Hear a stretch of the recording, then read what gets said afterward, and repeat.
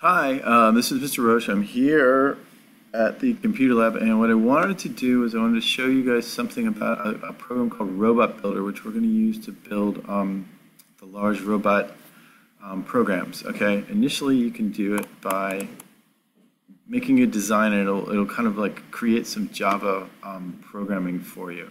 So this is it. It should be on your desktop, and what happens is it opens up a kind of a view like this, and what we're going to do is we're going to make a new robot, okay, and you're going to call it something like, first drivetrain, okay, and you guys are all each going to have a team number, okay. They have 4 numbers. You kind of need these 4 numbers to do this, and the software all has to match this. I'm going to be 111 right now, okay. So what happens is you end up like this. You can call this whatever you want. It's got an autonomous component to it. It's for my team number 111. This is because they run these things in first, and so the team names have to match up and stuff. And that's fine. But importantly, what you get is you get this kind of view of the components of the robot. And what you do is you kind of outline your subsystems, and you outline your interface, and you outline a command, and you put this all together. And it'll make some code for you to do this, but it basically works on a command-based architecture. So the commands interface with both the operator interface, which is like the joysticks, and the parts of the robot. And this is how you kind of make your robot work. So what we're going to do is I'm going to left-click on this, or right-click on this, and I'm going to add a subsystem. Okay, subsystem I'm going to add is drivetrain. That's our thing. That's the thing we've been building all along, okay? Right now, I got nothing else to add to it, but I'm going to use that, and it's going to work out great, okay? My operator interface is a joystick, and we're going to use a kind of an Xbox controller. So I'm going to say Logitech. That's the company that makes it, like Xbox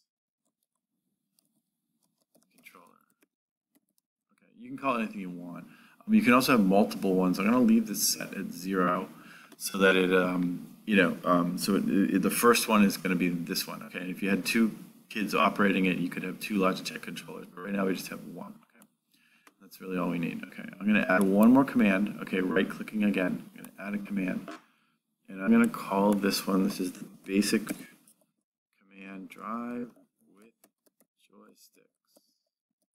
Okay, we're going to be able to drive with the joysticks, and this is how we do it. This is a command that requires the drivetrain. So the commands are hooked up to the subsystems. So when you give a subsystem, it kind of takes over the subsystem. So the command will take over the subsystem. So when I push the joystick, I need the drivetrain. So I'm asking for it.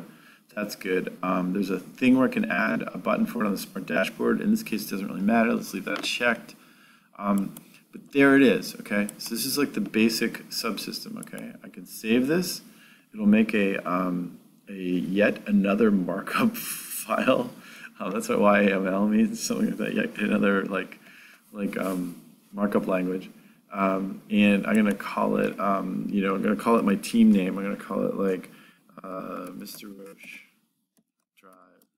Okay, I'm gonna save it, and I'll save it in documents, okay? Right now, just to keep it off the desktop, and there it is, okay? So I get that, and that's pretty good. Now, what I need to do is my drivetrain is made of motor controllers and motors and stuff like that, okay? So what I want to do is I want to add a couple of controllers. One of the things you can do is add a robot drive, which will handle the motors really well. So we're going to do that. PID is something that we're going to get into too, but right now we're going to use straight robot drive. If you had 4 motors, you'd use this. If you had 2 motors, you're going to use this. And we're going to go with this. Okay, so robot drive. So pick this. Okay, there it is. So what it wants to know is my left motor or my right motor. And it wants to know whether the motor should be inverted. Right now we haven't decided that. And so things are like there's errors because we have to clean up some stuff. Okay. Another thing we're going to have to do is add our can talons. That's good. See our talons? We're going to add one. Okay. Going to add a second one. Okay. So each one has an ID to the can. So you might call this like can talon 1, like right. Okay. And you might have to change this. Okay, and we're going to give it an ID, which is the computer's going to really want to know about it. It's going to be 1. And we're going to go Cantalent to, let's say, like left. So we can keep them straight in our head. And this might be ID number 2. You can give them any IDs you want, but they have to have one, okay?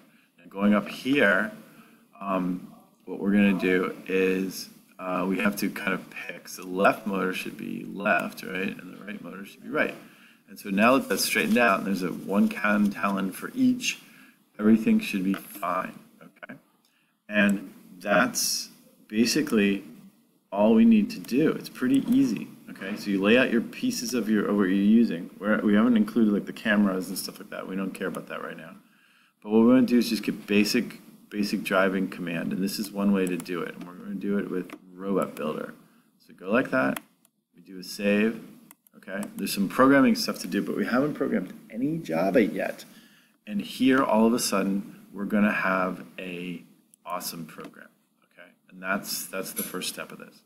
So do that, and I'll talk to you later.